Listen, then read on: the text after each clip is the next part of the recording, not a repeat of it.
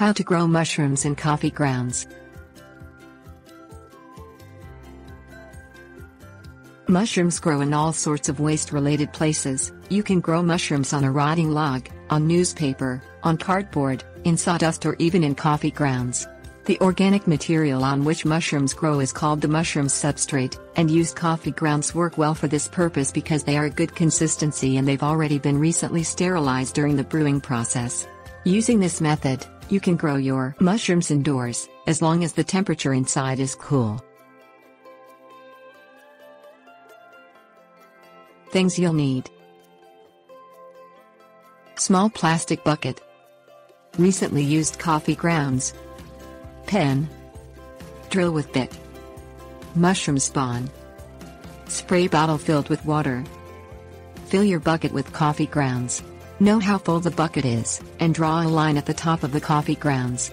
Empty the bucket, and put the coffee grounds back in their original container. Drill several holes around the bucket about halfway between the fill line you just drew and the bucket's rim. These holes will give the CO2 released by your growing mushrooms a place to escape, since you'll be covering the top of the bucket with perforated plastic. Refill your bucket with your coffee grounds. Place your mushroom spawn into the bucket, on top of the ground.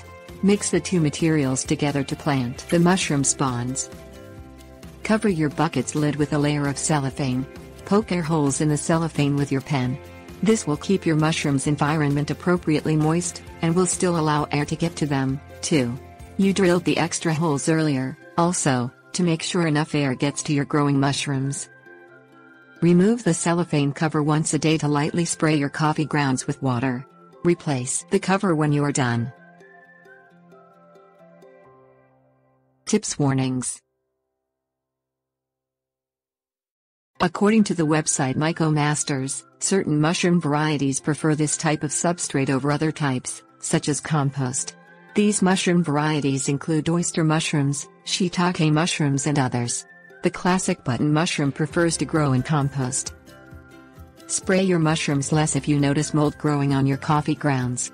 You may also need to move it to a cooler area. Mushrooms grow best at temperatures between 55 and 65 degrees Fahrenheit.